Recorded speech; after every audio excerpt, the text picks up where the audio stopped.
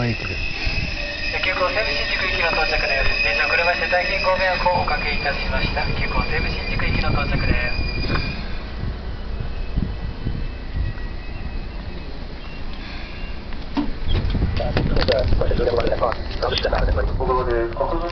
Okay, we have four announcements. That being class on Monday, we have class on Tuesday.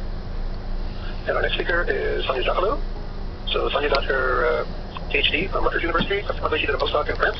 And she came to NCI in the 80s and started working on transforming growth factor data with Michael Spohr. And she's continued to do that. Despite transforming growth factor data and one customer genetic.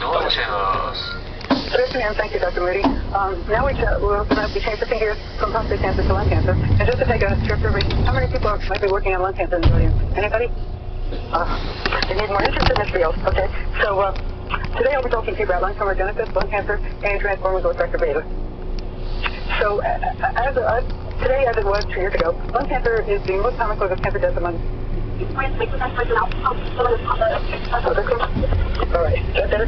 Okay. All right. So lung cancer today, like it was 2 years ago or 20 years ago, is the most common cause of cancer death among both men and women in the U.S. 2 years ago, there were over 221,000 newly diagnosed cases of lung cancer and over 158,000 who disease this disease. Now, because of the strong regimens of anti-smoking campaigns in this country, most cases of lung cancer now occur in smokers. However, because of other regimens like secondary smoke, as well as persons who have to work in the coal industry and are exposed to radon, lung cancer is a serious disease in this country and continues to be. And unfortunately, the five-year survival rate is still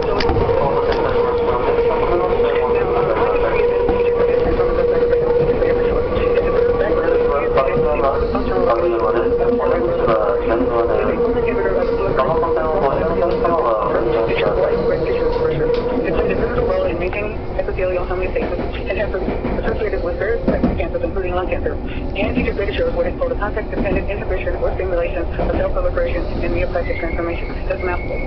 But we think that TGF beta is an very attractive candidate for new therapeutic intervention approaches among these for lung cancer treatment. So to understand TGF beta, you have to go back to the beginning. And the beginning starts in the 70s, okay? Another protein called sarcoma growth factor. Sarcoma growth factor is a polypeptide that is secreted by the lung membrane sarcoma virus transformed mass fibroblasts that can stimulate the proliferation of normal fibroblasts to form colonies in cell cytoplasm. And this was a pivotal transformation assay that Joe DeLago and George Gallo used and reported in the late 70s. Now, after the discovery of sarcoma growth factor, there are essentially two classes of PGFs that were isolated from MSD transformed cells. One class was shown to be able to compete with ectodermal growth factor, EGF for receptor binding, and this class was termed to be TGF alpha. Another class was shown not to be able to compete for EGF binding, but colony forming activity could be enhanced by TGF beta, by EGF, and this was called TGF beta. So sarcoma growth factor is really composed of at least two different polypeptides, TGF alpha and TGF beta. And unfortunately, they share a term, but they're very different proteins. And this was reported by Robert and Spohr in the early 80s at the NCI. Following the discovery of TGF beta, then cellular proteins were purified this protein, and three different sources of purification were used from human platelets, human placenta, as well as the lung kidney by three different researchers at the NCI, Dr. Bertha Florian, Chuck Wallace, and Anita Roberts. And purification, specifically from bovine kidney, typically started with using 100 grams of bovine kidney obtained from the local slaughterhouse. The kidneys were extracted with ethanol from and precipitated overnight in Holder with about 50 liters of a solution of ether ethanol. The next day, the precipitate was dissolved in 2 liters of acetic acid and then applied to a 80-liter BioGel T60 column and fractionated. So 1 liter fractions were collected, then lyophilized and redissolved for perfect chromatography. And using this procedure, the typical yield from one preparation yielded about 5 to 6 micrograms of purified TGF beta. And we call it TGF beta 1 now because we know there are multiple isoforms, but at that time it was just known as TGF beta.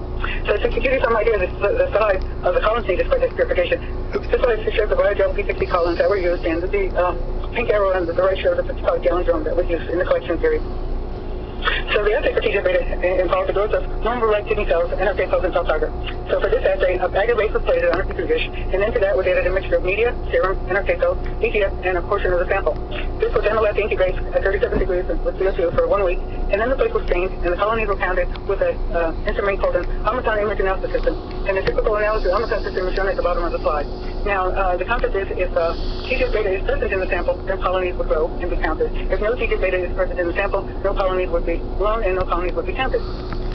So to go through the purification, after the final HPLC purification, this slide shows a polyacrylamide gel of the samples that were run on it, and TGF-beta migrates as a 25,000 molecular weight entity, shown by the arrow on the right, in samples, in this case, between 56 and 60. So, TGF-beta was really born at the NCI, and Drs. Michael Bourne and Nita Roberts are credited as being the transparent of this molecule.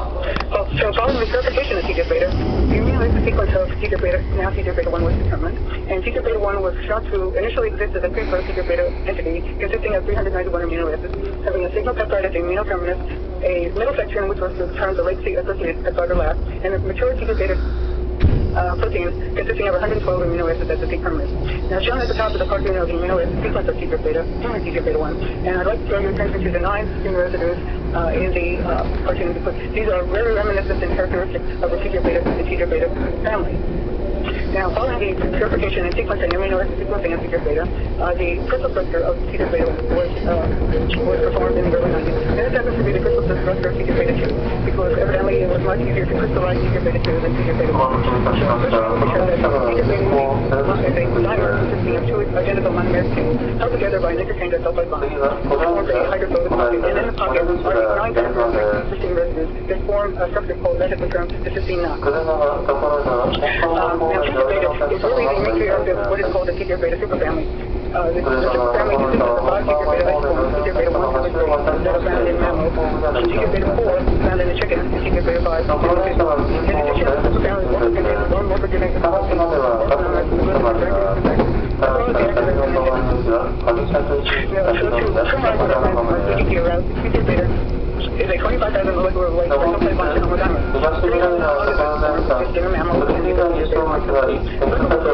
TGF-beta in humans, most average persons and TGF-beta is usually secreted in what is called a late inactive form and must be activated in order for the molecule to perform its many wondrous events. And the superfamily of TGF-beta includes not only the TGF-beta per se, but the activins, inhibins, DMPs, and GDFs. So the TGF-beta superfamily is really a large superfamily and is a central control module for many biological processes that are important to health and disease, including development, immune system function, reproduction, angiogenesis, aging, tissue repair in response to injury, metabolic regulation, and proliferative homeostasis. So with TGF-beta being involved in so many important control mechanisms in the body, it's a dream for somebody trying to get grant money from the United, and that's what they did. Okay? So the major biological responses regulated by TGF-beta include a laundry list of it is able to inhibit proliferation as well as to regulate such important processes as apoptosis, differentiation, and immune cell function, as well as being able to stimulate the accumulation of extracellular matrix and promotion of chemotaxis in certain cell types. Now, throughout the years, a model for the TGF-beta signaling pathway has been developed, and some of this is controversial and still in the making, but this is the present model. So we started at the top left with the TGF-beta ligand, and that's shown in the blue triangles at the upper left, and the ligands may be TGF-beta as well as activins, inhibins, DMPs, DDFs, and so forth. So what happens is the ligand binds to the type 2 TGF-beta receptor, which is constitutively autophosphorylated. This then complex then recruits the type 1 receptor 718, and they form a complex, and the type 2 receptor transphosphorylates the type 1 receptor. Okay?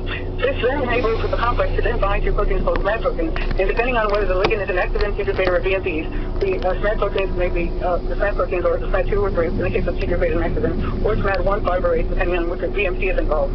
Once this complex is formed, the receptors are able to transphosphorylate SMAD proteins, and then these enable the next step in the sequence is to interact with the common SMAD protein called SMAD4, shown at the bottom of the slide. And this then enables the signal to translocate to the nucleus. Now, the whole process can be circumvented by inhibitory SMAD called SMAD6 or SMAD7, again depending on which ligand is involved. So, in addition to the bench research, TGF-beta has been examined in the clinic, and in the clinic, TGF-beta has been shown to have tumor suppressive properties. Firstly, germline mutations in various TGF-beta pathway components have been shown to cause familial predisposition to cancer. For example, SMAD4 has been shown to be mutated in juvenile polyposis syndrome. Secondly, the TGF-beta pathway components have been shown to be either somatically mutated or deleted in some human cancers. For example, the type 2 receptor in HNCC, as well as the SMAD4 deletion in pancreatic cancer, some pancreatic cancers. And thirdly, reduced expression of the TGF-beta signaling pathway component, or overexpression of endogenous pathway inhibitors as well, have been associated with disease progression. And this has been characteristic by some diseases in which the type 1 and TGF-beta receptor have been overexpressed, or the SMAD7 or the SMAD7 regulated T protein have been shown to be overexpressed as well. Now, in addition to the tumor suppressor properties, TGF-beta has also been shown to be able to activate tumor promoter. So in this case, TGF-beta 1 has been shown to be elevated in many advanced types of human tumors and to be correlated with metastasis or poor prognosis. And the lung is part of this list of tumor types. And shown in the lower right-hand corner is the same histological staining of a prostatic adenocarcinoma and the TGF-beta 1. And you see the brown staining, TGF-beta, there's got the interface between the tumor parenchyma and the microenvironment. So, what does TGF-beta do in carcinogenesis? Is it a hero as a tumor suppressor or a villain as a tumor promoter? Well, it turns out that it's a very complex story, and it turns out that TGF-beta can do both. TGF-beta can be a proximal effector of malignant tumor phenotype. It can also activate a growth inhibitor and tumor suppressor, and it can be a pro-metastatic factor. Much of this is relegated to the context and the environment. So a unifying hypothesis has been developed over the many years, and it seems that TGF-beta can switch from being a tumor suppressor to a pro-oncogenic factor during cancer progression. And how does it do this? Well, in the normal epithelium, the tumor suppressor properties predominate over the pro-oncogenic activities of the chromosome. But as changes occur in the genetic and epigenetic context, as tumor genesis proceeds, TGF-beta responsiveness goes down and is lost, and at the same time, expression and activation of TGF-beta is increased. So, as tumor genesis proceeds to metastasis, the pro-oncogenic activities tend to start to dominate over the tumor suppressor activities and increase with tumor genesis and metastasis. So now I'm going to shift to the story becomes a little more complex. And I just told you about the SLAD-dependent pathways for TGF-beta. It turns out that there are a number of different SLAD-independent pathways by which TGF-beta can also operate. This includes the TAC-JUMP pathway, the RAS-MEK kinase pathway, the ROTATE pathway, and the protein phosphatase 2A pathway that functions in different types of cells. So we became more interested in the RAS-MEK kinase pathway in our studies of lung tumor genesis because the KRAS proteontopine has been shown to be activationally mutated into at least 25 to 50% of human lung adenocarcinomas. It's been further shown that mutation in one allele of KRAS increases the appearance of human lung lesions. In addition, it's been shown to be added close-up between the SLAD-dependent pathway and the RAS-MEK signaling pathway, and activation of the RAS pathway can modulate the TGF-beta signaling pathway for the SLAD protein. And finally, in vitro studies have shown that TGF-beta dominates over the mitogenic effect of RAS, but that activated RAS can override the interproliferative effect of TGF-beta. So there seems to be an interplay between possible interplay between TGF-beta and KRAS. Yes? And I'll hope I can answer your question. Okay, so how does TGF-beta be involved in tumor suppression and in tumor promotion? Well, in all our research, we can look at least 4 different pathways. In order to activate the tumor suppression pathway, one can have increased levels of activity of effective receptors, or one can have a hyperactivated kinase pathway through activation of the RAS oncogene. Thirdly, you can have increased levels of activity of the SLAD protein. And the fourth possibility is a compromised effector function in the suppressor arm of the TGF-beta pathway. What would be the possibility? So we kind of try to test them out. So the core goal of our lab was to determine the role of TGF-beta in the development and malignant transformation of lung epithelial cells. And this work was done in the epithelial carcinogenesis section of the Cell and Cancer Biology Branch, or the CI. First, examine the effect of TGF-beta deletion in KRAS mutation alone and in combination on lung tumor incidence and pathology. First, determine the early events that occur in the development of lung lesion and their progression with tumor genesis, and then to identify any potential signal transduction pathway changes that occur with increasing tumor genesis.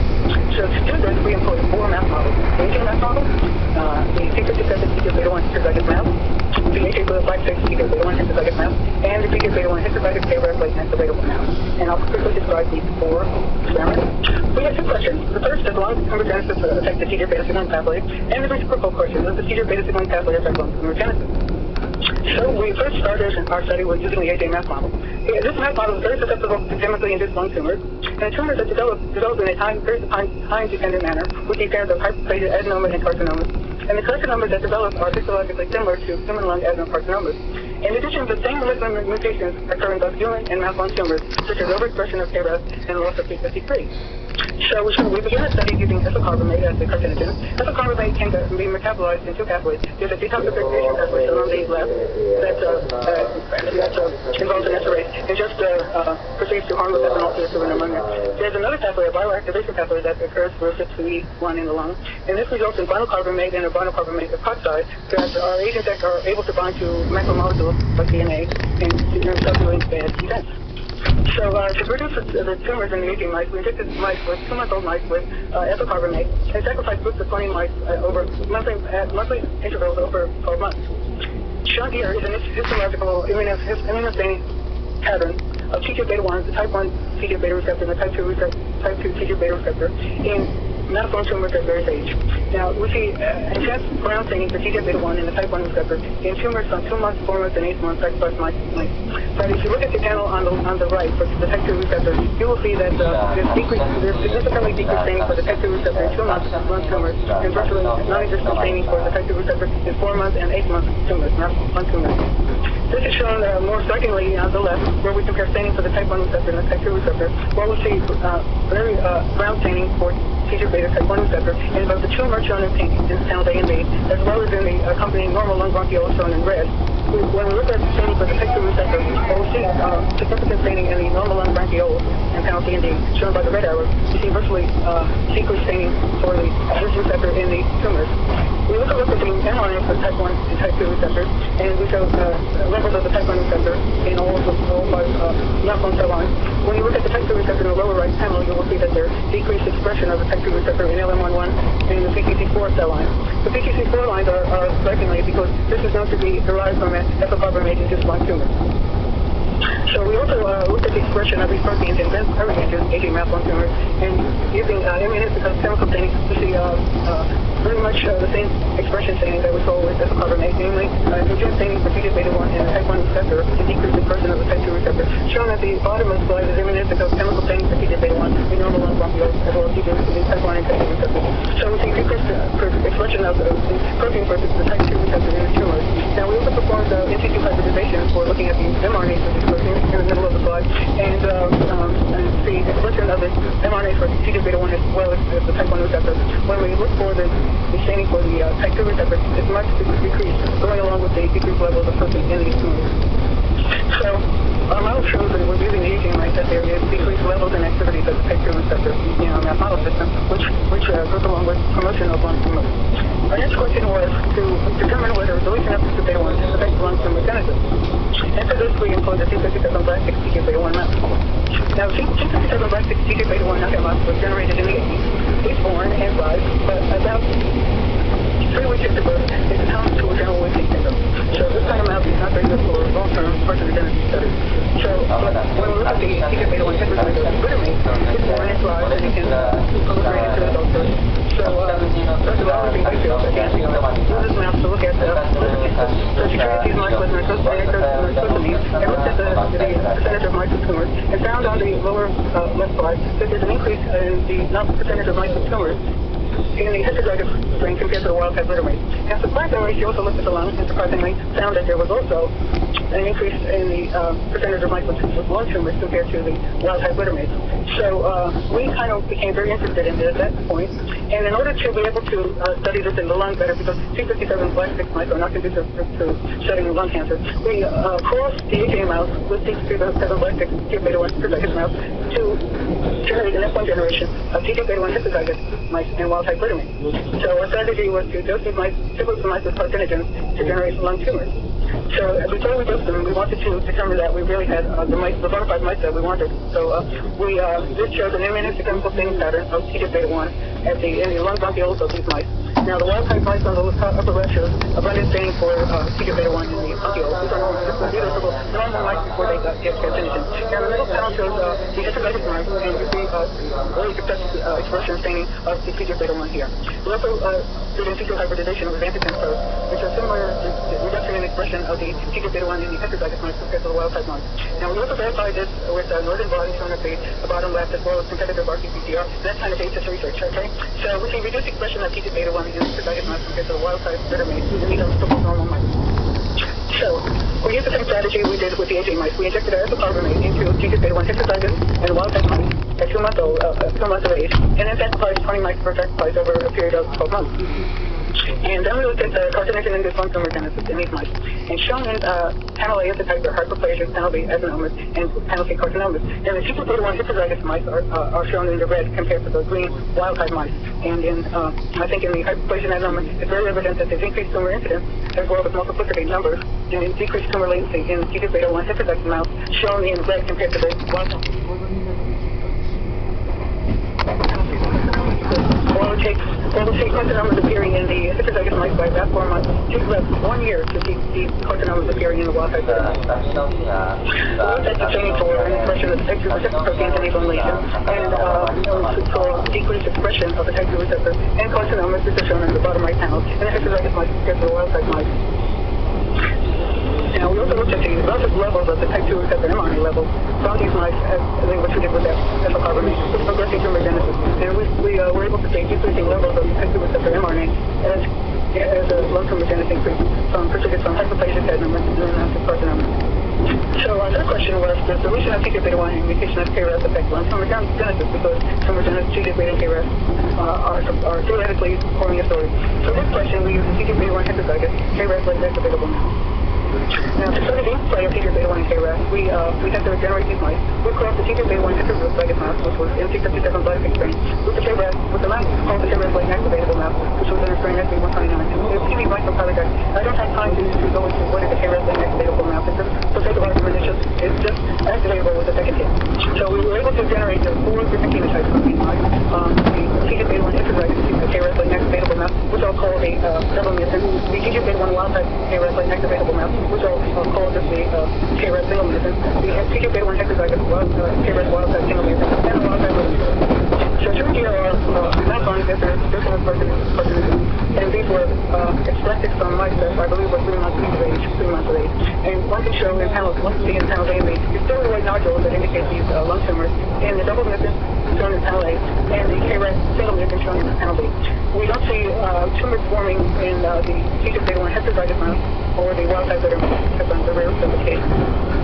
So we looked at the effect of TGF-beta1 gene deletion and KRAS mutation on mouse survival. And to make a long story short, if you concentrate on plots for A and B double mutant and D is the KRAS single mutant, and you see big lifespans of both these compared to the TGF-beta1 heterozygous single mutant and the wild type little mutant. Now we look at the pathology of lung lesions in these mice and show that there is a hyperplasia in the KRAS single mutant numbers of carcinomas in the double mutant shown in the bottom panel. So we looked at the expression of TGF-beta1 and the type 2 receptor proteins in these mice, and it showed that there's increased levels of TGF-beta1 and type 2 receptor and the double mutant adenocarcinomas shown in the panels with the pink arrows compared to the wild type in the single mutant. Since we're interested in the signaling pathway, we also looked at the type 2 receptor as well as SMAD protein. And I won't go through all of this, but suffice it to say that in the double mutant, we see on the right upper panel, we see expedited reduction of the type 2 receptor protein and increased production of SMAD3 protein in these mice. We further extended our evaluation of the TGF-beta pathway. In addition, we reduced the production of SMAD4 and SMAD7 proteins, as well as expedited production of KRAS and RAF1 in the KRAS signaling pathway. We also looked at the apoptotic index in the single mutant and double mutant mouse lung adenomas, and were able to show reduced apoptosis in the double mutant adenomas shown in red compared to the KRAS single mutant. So our model shows that essentially one can have the tumor suppressor function of TGF-beta migrating to be the tumor promotion activity of TGF-beta by at least 4 different pathways in these mice that can develop into promotion of lung tumors. So in addition, I thought I'd add the slide at the end. There's quite a bit of activity quite recently about using anti-TGF-beta compounds in clinical trials. And there are various companies that are now looking at using various antibody targeting algorithms, anti-synthetic nucleotides, as well as receptor kinase inhibitors, and combined use of TGF-beta in vaccines against particular types of cancer. Now I want to draw your attention to a compound called Lucanex, which is being developed by NovaRx against and the targeted TGF-beta2, and it's currently in phase 2 trials against non-small cell lung cancer. So I'd like to acknowledge the people who really did this work. Jerry Anderson, who's now CW, as well as Yang Kang, Elena Nomova, Joseph Sandy, and Sarah Oakers. And MIT, we thank Tyler Beck and Kim Mercer for the KRAS link activatable mouse. And I'd like to answer any questions you might have in the next 5 minutes because I have to run to catch a bus, so I walk back to Shady Grove. Okay.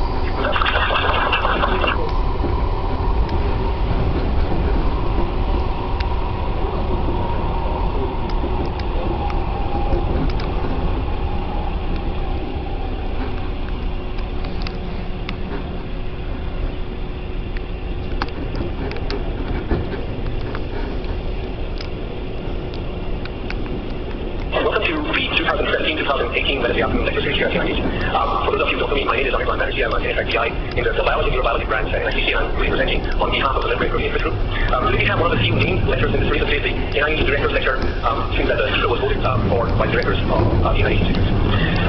The reason I paused is not part of my script here, because it is impossible not to feel overwhelmed when one even attempts to introduce today's speaker. And it's not really only because after performing trailblazing experiments in the ion channel field as a young faculty at Harvard Medical School, he decided that he was not satisfied with the resolution of the experiments that the Venn studies were providing him, and decided to crystallize potassium channels, which was at that point in time considered an impossible feat by many established crystallographers.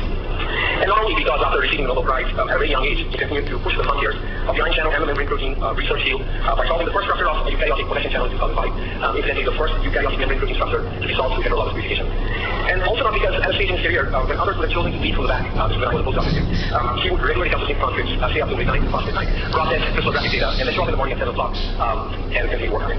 And not only because that's late in 2012, when the structure of the first 2-pore potassium channel came out, one figure was entirely was from experiments done by God himself.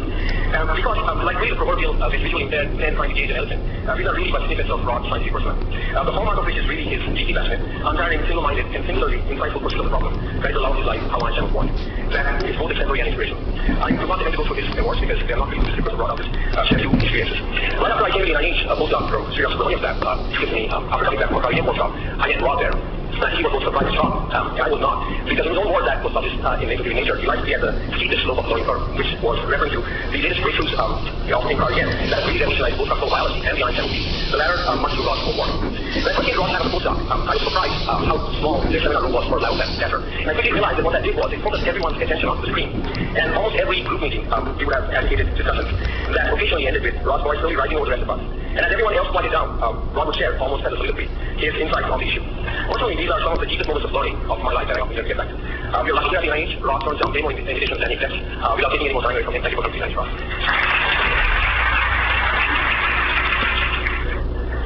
Thank you very much for that more than kind introduction, Anirban, and thank you for those who invited me here. It's an honor to be here and talk about some of the work from my lab. And also in terms of advances that my lab has been able to make, it's a very good example of, how the whole enterprise of science is amazing, because in a way, my whole career has been basically a parasite of great technological advances that others have made, both in the development of electrophysiological methods, the development of crystallographic methods, and now more recently, those who developed the hardware and software behind the new revolution in structural biology that has enabled cryo-electron microscopy to be the technique of choice for atomic structure now. So it's just really great to be in a society and in a world where we can pursue science with so much at our hands. So I'm going to talk about the subject I love, and that is the biophysics and biology of potassium channels. And I'll talk about that with just 2 examples of projects we've worked on in the lab over the last few years. And first, I'll give a brief introduction to a particular kind of ion channel, the potassium channels. And this slide is a cartoon picture of a cell, and cell membrane and nucleus. And in the membrane, I show sodium, potassium, ATPase, the important pump that concentrates potassium inside the cell and sodium outside the cell. And then I show a variety of ion channels that are passive conduits for ions across the membrane. On the top here, I show potassium channels that are hyperpolarizing. And what that means is when potassium channels are open, as some are at rest in most cell membranes, potassium runs down its concentration gradient until it charges to leave a negative charge behind, and we say charges the capacitance of the cell membrane, so that the voltage on the inside, the voltage across the membrane, balances the chemical driving force out. So that's the inverse potential for potassium, and that's the origin of the resting membrane potential in most cells. Then you can have another channel like the sodium channel. Of course, when it opens, sodium rushes down its electrochemical gradient, causing a depolarization or a switch in the charge across the capacitance of the membrane. But that process is always stopped then by something like a sodium-activated potassium channel. Sodium entering will open additional potassium channels and restore the membrane potential. The potassium channels set the resting potential, and they tend to stop excitatory processes. They basically put a gate on it, and so stop excitation. The potassium channel family is very large, so there are approximately 80 members of potassium channels enough. And this is just to give some idea of their biological roles, not to say it in detail, but there's a class here called liquid rectifiers, and they do many things. They regulate the rhythm of the heart. They're important in neuronal excitation, important in secretion of hormones such as insulin. They're important in a number of interaction, auditory signal processing, neural excitability, 2 large classes of voltage-dependent ion branches of the family called voltage-dependent ion channels that are important in various electrical signaling in the nervous system and outside the nervous system. And then a fairly mysterious class called K2P channels that we still don't know very much about. These channels are, what makes them a common family is they all have a structural element called the selectivity filter that looks like this. I won't talk about it other than to say it is what makes them all members of the same family. It allows potassium to conduct across the membrane and sodium not to conduct. But if you look at structures of this family, you look at them from far away and you realize that outside of that little element that makes the selectivity filter, you can see that they're a morphologically very diverse family, ranging from very little small ones here that look like this to really big ones up here, and it's just a very varied family. So what's going on here, and what's our current understanding of why this is such a broad family? It's my way as a biologist. physicists are looking at this is that what happens is, I've described the potassium channels as setting the membrane potential and regulating excitatory processes. Yeah, the thing here is that there are many ways that the cell wants to regulate an excitatory process. And this channel family has evolved to have many different members that respond to different environmental stimuli. There are ones that call chemical forces cause them to open. This would be, a lead channel where here will be shown in red, binds to the closed form and causes it to open. That might be a sodium ion or a calcium ion that comes in during excitation, and then the excitation is shut off by these ions binding to the channel and causing it to open. There are mechanical forces open certain potassium channels. So there are, that means you push on the membrane and they open. And we're still trying to understand why that occurs and how that occurs. And then there are ion channels where, say, electrical forces cause them to open. Those are both managed ion channels. So in that first slide of the cell, I said that ion channels open, and the ions move down their chemical gradient and set the membrane voltage. But there are then channels that actually, the value of the membrane voltage determines whether there are electric currents on the cells. And those are the kind of channels where the actual potentials that are important in neurons for propagating signals long distances. So the idea is this family is very broad and diverse because there are members that respond to different environmental stimuli. And in a sense, you could say there's a basic core and a selectivity filter, but then that develops with other structural elements that allow that core to respond to the different stimuli. So I'll talk about two members of this, and the first one is here. Two members of this family just as examples. And the first one is called KIR3, or G protein J wood rectifier potassium channel, or GERK for short. And this kind of channel's role in biology is exhibited here. So there are two examples, and on the top of this slide, I'm showing a cardiac pacemaker cell isolated from the atrium, from the GFA node region, from a mouse, put it in use, and this is voltage and time, and these little black spikes are actually depolarizations, so they're action potentials. And this kind of cell just spikes on a very regular basis. And in fact, that's the kind of cell that sets the pace in the heart. But of course, our heart can speed up, our heart can slow down, and the slowing down of our heart is mediated by the stimulation of a certain kind of receptor. And so it's shown here that on this cell, if you add acetylcholine, which is the neurotransmitter released from the vagus nerve that slows our heart, you can see that not only does the cell slow, but it actually, this excitation slows, it actually stops here. And that's because this cell is isolated in addition, and it's not under both the parasympathetic and sympathetic sides of the autonomic nervous system. So pure acetylcholine put up here causes a hyperpolarization, and only after it's removed after a while, the periodic excitation return. And here's a very similar phenomenon in a mouse hippocampal neuron. And in this case, it's not acetylcholine, it's baclofen, which is antagonist for the GABA receptor, a G protein coupled receptor. And here what's happening is this neuron is depolarized so that the threshold is reached, meaning the potential at which this neuron will spontaneously spike. So it starts to spike, but then you come along with baclofen, you activate this receptor, G protein coupled receptor, and it hyperpolarizes, the spiking stops. And in this case, instead of that taking the baclofen away, you add an inhibitor of a particular potassium channel, the KIR3 or GERK potassium channel, and the spiking returns. And that shows us that actually what the antagonist is doing is by stimulating the G protein coupled receptors, opening a potassium channel, hyperpolarizing the membrane below the threshold so that it no longer spikes. So we know a lot about this pathway. In general, from the heart and the nervous system, a G protein coupled receptor is stimulated by a neurotransmitter, and when the GPCR is activated, it catalyzes the exchange from GDP to GGP on the alpha subunit. The G protein subunits are then released, and they come away from the GPCR and activate their target. So this is GI coupled receptor. The target, the second messenger is the beta gamma subunit. The target is the GERK potassium channel. So this cartoon shows basically a schematic with structures of all the components. And what I want to address here is what happens to this potassium channel when it meets the beta gamma subunit of the G protein. And then what happens when it's over here is activates the potassium channel until the alpha subunit has hydrolyzed the GDP back to GDP. At which point the alpha subunit gets high affinity for the beta gamma, and again by mass action removes it from the potassium channel, introduces the locus, then engages the GPCR, and again letting it deactivate. So what I want to focus on in the first part of the talk is the process of how the beta gamma activates the potassium channel. There are three ligands shown here, TYP2, called the signaling lipid, and almost all members of this potassium channel family are dependent on an obligatory way of presence of that. Then I show beta gamma, the G protein subunits that are come always together as a single complex, and sodium ions. And these are the two ligands that I'm going to talk about, and how they take the act of the potassium channel. お待たせいたしました。宝の馬場、宝の馬場に到着をいたします。お出口は左側です。山の手線地下鉄東西線ご利用のお客様をお控えください。So it's a closed crystal structure in absence of beta gamma, and it's closed. And here is the crystal structure of the potassium channel in the presence of the beta gamma subunits. And what you see again is the same potassium channel. 到着遅れまして申し訳ございませんでした。導入の際は忘れ物を取り物にご注意ください。And you see that each subunit, or actually at the interface between each subunit, there's a beta gamma G protein unit bound to it. So 4 to 1 to the geometry of the potassium channel. A very beautiful structure, and in fact quite remarkable. They could have solved in crystal for details that I won't get into now. It was a many-year effort, and finally accomplished by that was a postdoc in the lab at the time, and is now run for lab at the Ball Institute for Missouri. And so the G protein blinded. What I want to address is, I'm not sure how this is over the channel. How many of you want to